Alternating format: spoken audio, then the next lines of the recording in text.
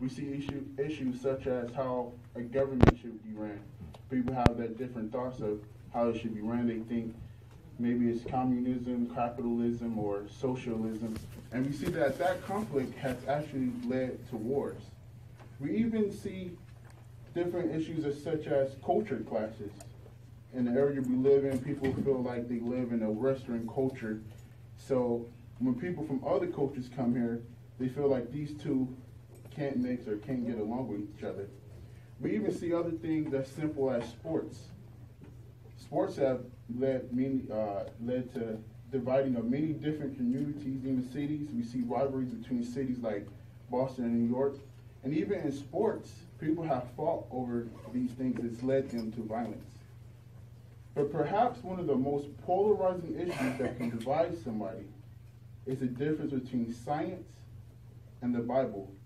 As we see in many different cases, such as the question of where did life start, how did life start, or even what's morally accepted, or even see abortion. That's been a huge topic that can easily divide people. This is one of the most polarizing issues that can divide people because it's often on many different topics, causes debates and different things as such. So today, if you think about the title of the talk, is does your hope rest on science or the Bible? So we'll be talking about where we should put our hope into, either science or the Bible. As we see that many people, most of the people living in today's time actually put their hope into science. They look at scientific achievements and feel that eventually human beings can make it to some type of utopia. As some people may see the things such as, different diseases. There's been different plagues that have killed millions of people worldwide. But the medical field has caught up to such diseases and gotten rid of them. They're obsolete now. So many people may look at that and say, hey, we're moving towards a better way of life. Or even just the understanding of hygiene. That's protected so many people from diseases and things. Just the understanding of washing your hands. Or maybe it's the food process. There's been so many ways that science has actually helped different vegetation and fruit trees grow more fruit so that they could combat world hunger. So a lot of people feel like science is the only way we have to changing the human situation that we face today. But what about those who believe in the Bible? Turn with me to Psalms chapter 118 and verse 8. As we see that those who believe in the Bible are given a completely different direction to go. Psalm 118 verse 8 reads, "It is better to take refuge in Jehovah than to trust in humans." The Bible is directing us to put our faith in Jehovah God to answer the problems that we face today or to solve our problems. But there's been a lot of opponents of the Bible who don't believe in the Bible. They don't even believe if there's a God. They say God doesn't exist. So why should you put your faith in the Bible if God doesn't exist? Well, let's let the Bible show us why we can put faith that God even exists. Turn with me to Romans chapter 1, verse 20. This is going to direct us to where we ourselves can look out and find evidence of a God. Here we read in Romans 1, verse 20. "For his invisible qualities are clearly seen from the world's creation onward, because they are perceived by the things made, even his eternal power and Godship, so that they are inexcusable." So we see the Bible is pointing to us, if you want evidence that there is a God, simply look around you. When you look at the evidence, you look at the orderliness of the solar system. Maybe when you look at the planet, even when you look at ecosystems, or maybe it's the anatomy of the human body. All of it shows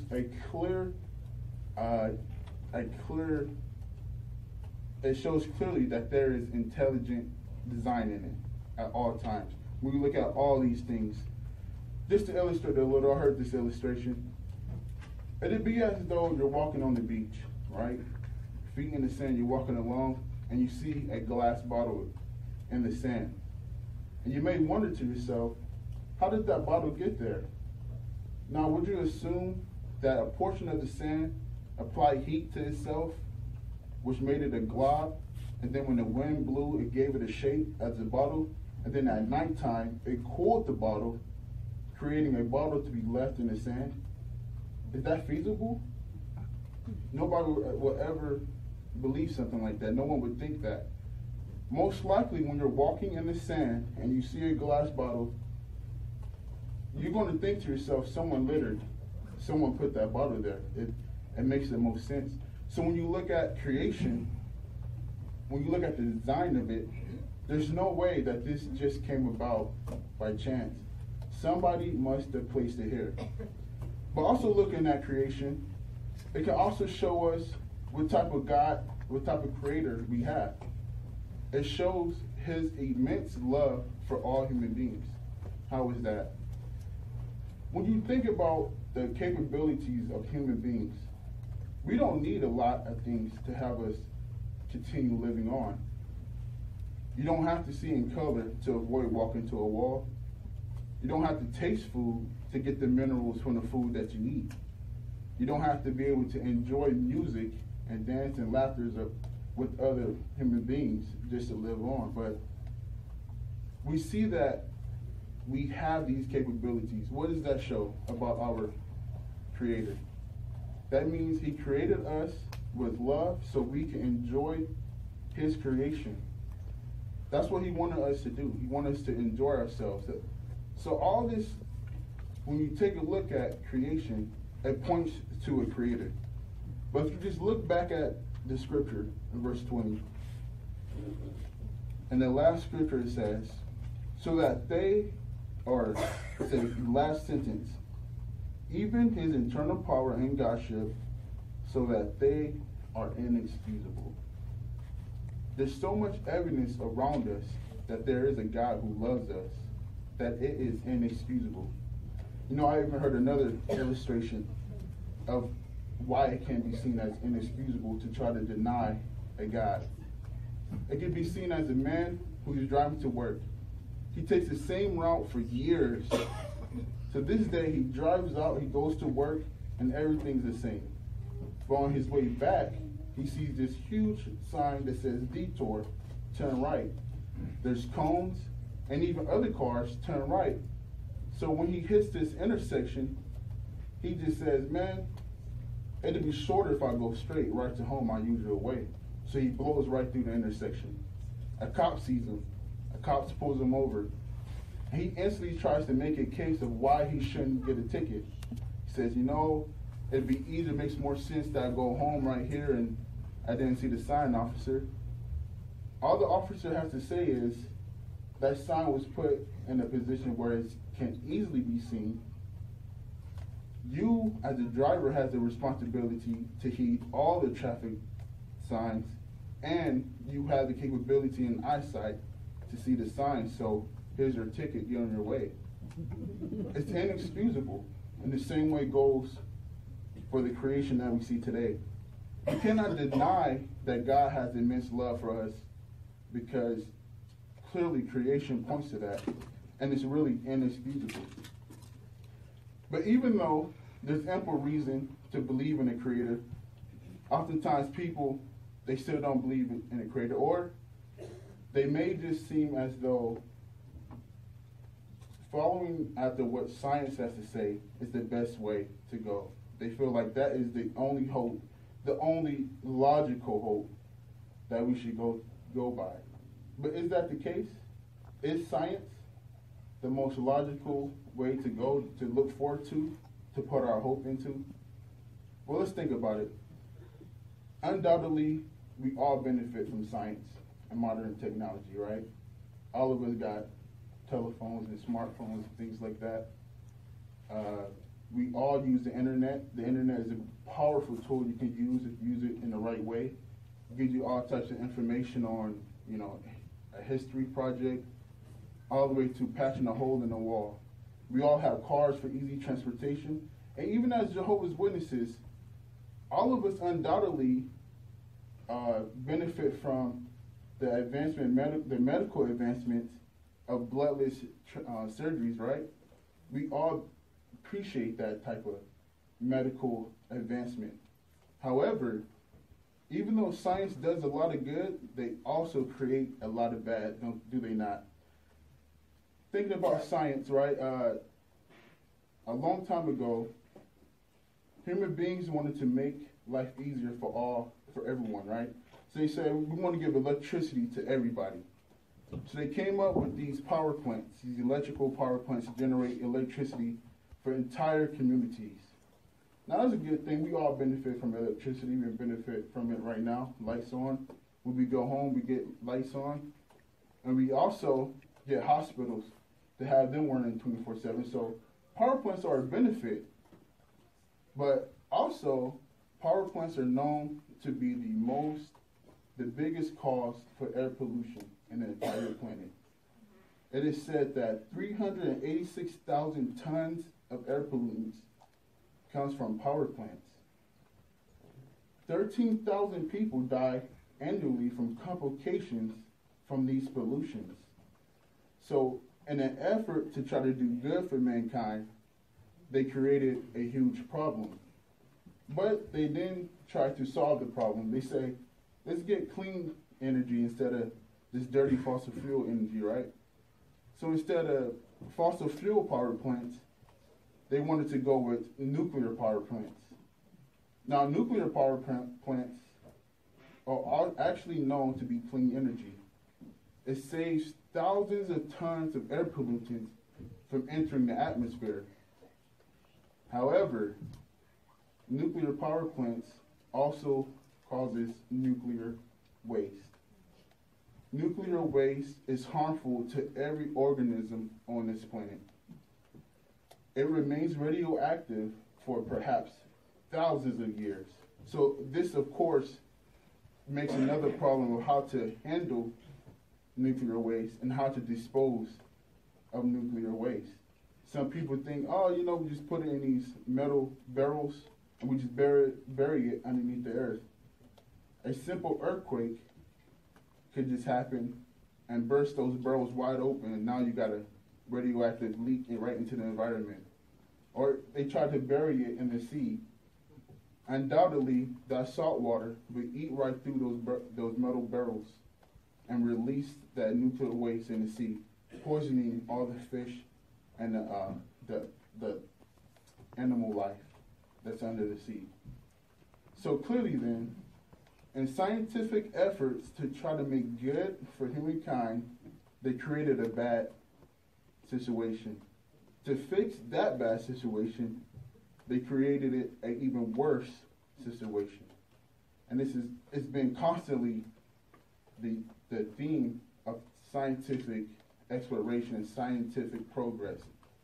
We have other terms such as acid rain.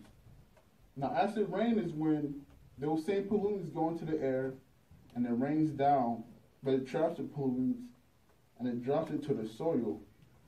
That way, those pollutants go into the soil and take up all the minerals so that grass and trees can grow. You also heard of terms such as greenhouse gases and even deforestation. So in their effort, their noble effort to try to make life better for human beings, they have oftentimes created a worse situation for all of us.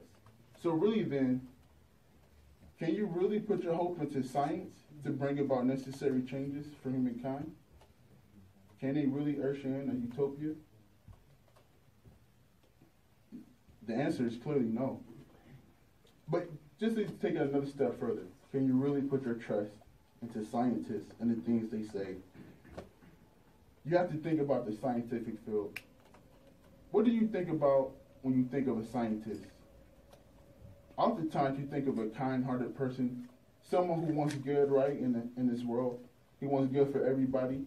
I mean, they have the intellect to go and be a Fortune 500 CEO or something like that, or maybe go play in the stock market. They have the intellect to go for more lucrative careers, but instead they focus on science and trying to help the lives of so many human beings, which is a noble cause. However, the scientific field, the competition in the scientific field is savage. The success a scientist is going to have in his field is totally dependent on how much his research gets published in different publications. So what they want to do is try to publish as much research as they possibly can, because their promotion depends on it, their chances for employment depends on it, their tenure at a college depends on it, and even if they get government aid, all depends on how much research they can get published. Well, do you know what that has led to?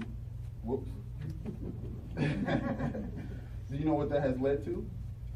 Well, that has led to many different scientists cutting corners and trying to get their publications published. That's led many of them to take research and data from other scientists. That's made them to just straight make up stuff. Make up that, oh, I ran all these tests and trials, even though they haven't done so. It really makes them cut corners and find a way to get ahead in life, so they can't beat this rat race in the system that we see today. So can you really put your hope and trust in scientists? You can't. Their reputation has been shot because of all of these bad things that they have done.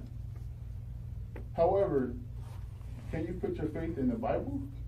Why is that? What makes it possible for you to put your faith and trust in the Bible?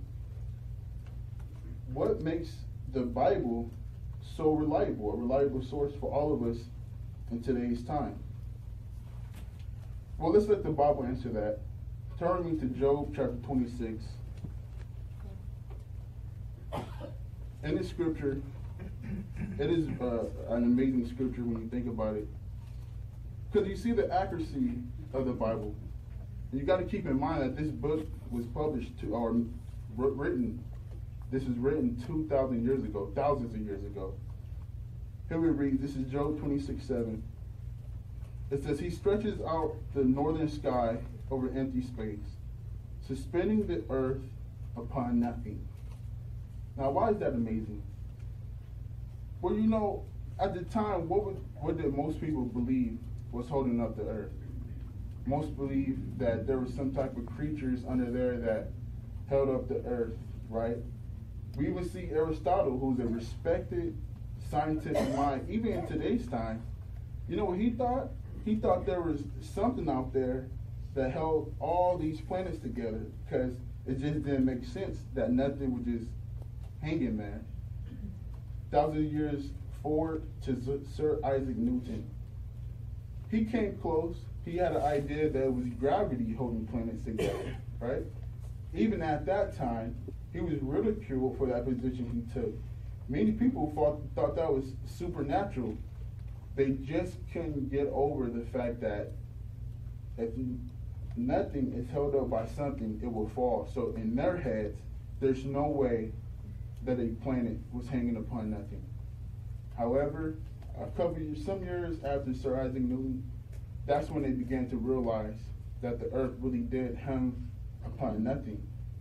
So if you rewind back 2,000 years ago, with no telescope, no satellite images, Job knew that the earth hung upon nothing.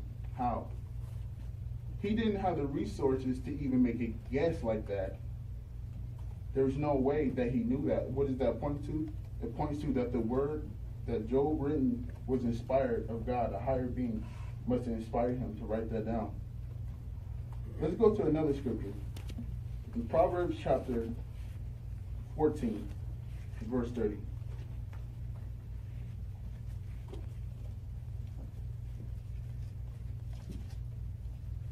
You know, oftentimes in the world that we live in, many people feel like the Bible is out of date. That human beings living in modern times can't learn anything from the Bible anymore. But in this scripture that was, again, written thousands of years ago, we see some good information. Just the first half of it reads, "A calm heart gives life to the body." Now, it was just in recent times that medical doctors and physicians have learned that the emotions of a human being will have an effect on your physical body. They just learned that not too long ago. They learned that if someone is angry, it's usually linked to a high blood pressure, liver problems, and a list of other problems. Usually. And even if someone flies off the handle, going this fit of anger, usually that person afterwards will have an extreme case of depression. These are things that medical researchers have just found out not too long ago, but yet we see that in the Bible. That type of practicality, how did this Bible writer know that? How would he have put it together? He didn't have the research of what doctors have today. Undoubtedly, the only way he was able to know that is because he was inspired by God, a higher being. And that's the only reason why he was able to learn that. So there's many different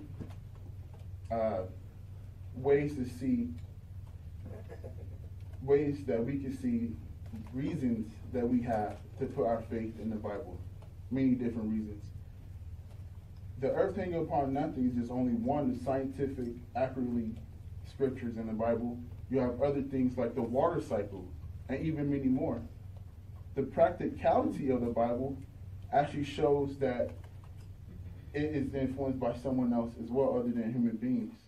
So we can believe in the Bible, we can believe in its promises, and we can put our trust that the things it says are true. And we definitely want to do that. So if you will, turn with me to another scripture, Psalms 146.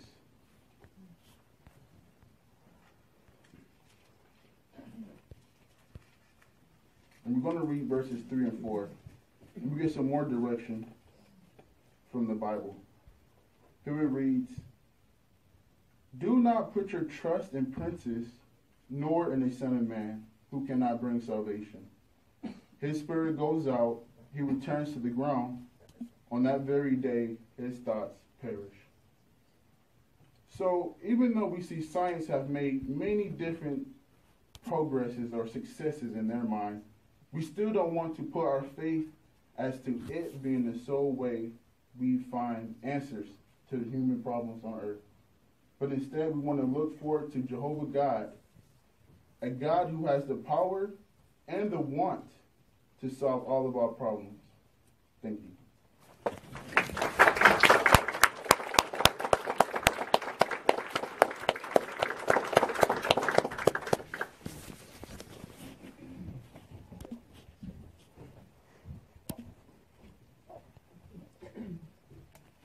Thank you, Brother Williams, for helping us to appreciate how the Bible is the true hope for all mankind.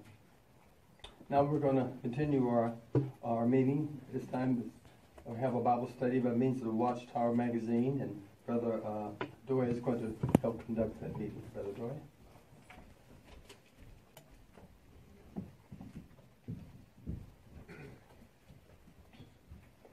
We're glad to see all of you here with us this beautiful afternoon. We'd like to invite you to stand if you are able to do so. We're going to sing one of our beautiful songs. Song number 124, Ever Loyal. So let's sing with feeling. Ever Loyal. It's okay if you shake that.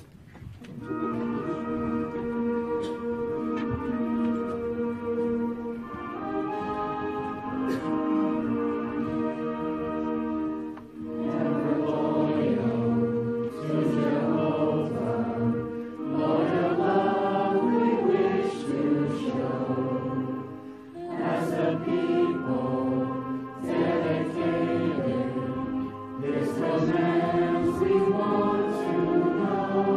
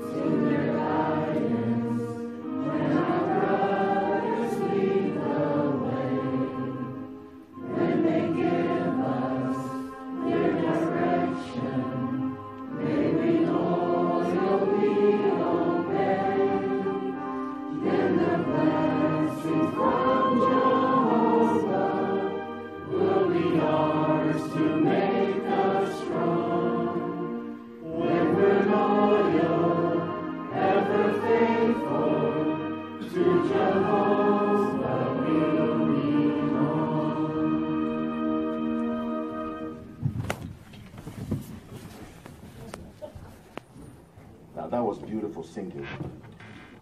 Appreciate that very much. Our theme, our lesson for today is entitled Overturn Every Reasoning That Is Against the Knowledge of God. Now, the theme scripture is 2 Corinthians 10:5, which reads, we are overturning reasonings and every lofty thing raised up against the knowledge of God. But you notice the title for the watchtower is Overturn Every Reasoning That Is Against the Knowledge of God. So that has to do with us personally, what each one of us needs to do. Now, why is this watchtower lesson so very important? Because today, for you and I, our thinking is influenced by our background, our culture, and our education. We may find that certain wrong attitudes have become firmly entrenched in our personality. And so this article will help to show you and I how we can gain control over any wrong tendencies that we may have developed. So we're going to have a wonderful discussion. We have a number of cited scriptures and so forth that we want you to comment on, and also illustrations that we're going to be commenting on as well. We've asked Brother Alvin to do the reading for us today, and we'd like to get started with paragraph 1. Let's notice the warning that the Apostle Paul wrote to anointed Christians. Stop, warned the Apostle Paul. Stop what? Stop being molded by the system of things. Paul addressed those words to the first century Christians. Why did he give such strong admonition to men and women who were dedicated to God and anointed with Holy Spirit? So question 1 says, what warning did the Apostle Paul write to anointed Christians? Let's, Tryphenia, please. Stop being molded by the system of things. Okay, very good. And so, when we get to an intersection, what do the authorities tell us to do sometimes? We see a sign there, red, white. Sister Newman, please.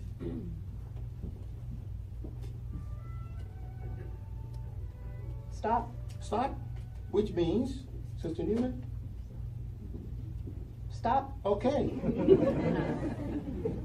Because in California, what do people do sometimes?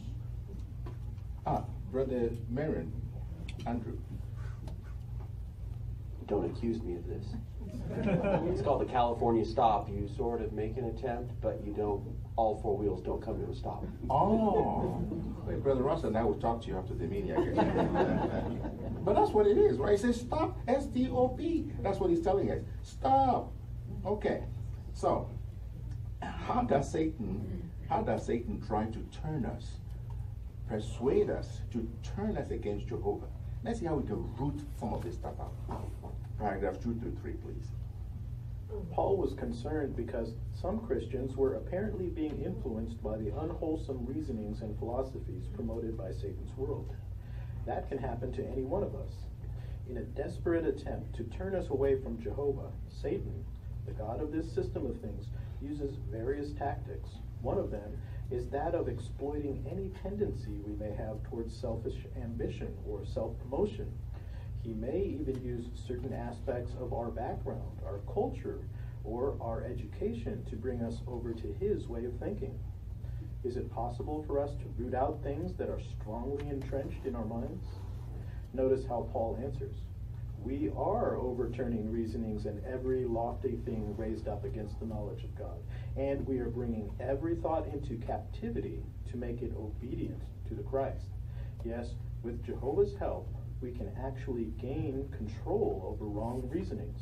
Just as medicine can counteract the effects of poison, God's word can help us to counteract the poisonous effects of Satan's world. Very good. Thank you very much, Brother Alvin. And we'd like to have a volunteer read for us Ephesians 4:17 through 19 after we look at the question. Sister Becca, please, you can read that for us. So our question is, how does Satan try to turn us against Jehovah? Let's get that portion first of all. Jaden Smith, please.